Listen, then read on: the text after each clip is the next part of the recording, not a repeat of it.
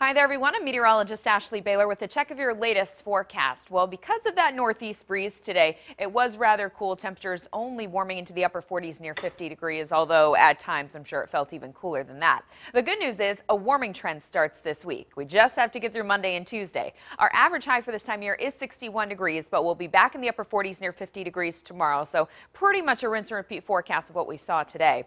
We'll be in the low 50s Tuesday, and then you can see temperatures start to surge into the mid and upper 60s on Wednesday. Then we're talking 70s on Thursday, but as always, it comes with a little bit of a trade-off.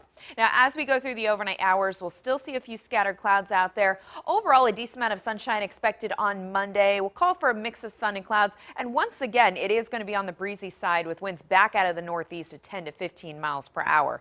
As we go from Monday night on into Tuesday, we'll have mainly clear skies. But then on Tuesday, a deck of high clouds are going to start to move into the region. So on Tuesday, we're going to see more of that filtered sunshine look, almost as though somebody pulled a thin sheet of clouds over the sun. So it'll appear bright, but there are still going to be high clouds out there. So for tomorrow, look for high of about 48 degrees in Elizabeth City, 52 in Edenton, 49 degrees in Hatteras. Across the south side, 48 in Norfolk, 50 in Chesapeake, 49 degrees in Franklin. Across the peninsula, we'll still have that cool breeze, so that'll keep temperatures near 47 degrees in Poquoson, 49 in Smithfield, 52 in Williamsburg, points north of that and along the eastern shore, 45 in Melfa, and 48 degrees in Gloucester.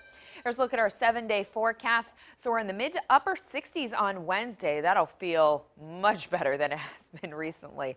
72 degrees on Thursday with a chance for a couple of showers out there, but we do have a better chance for widespread showers as we go into Friday. Temperatures in the mid 60s there. That'll be courtesy of a cold front that comes through, but luckily behind that cold front, it doesn't really cool down very much. You can look forward to 60s for next weekend.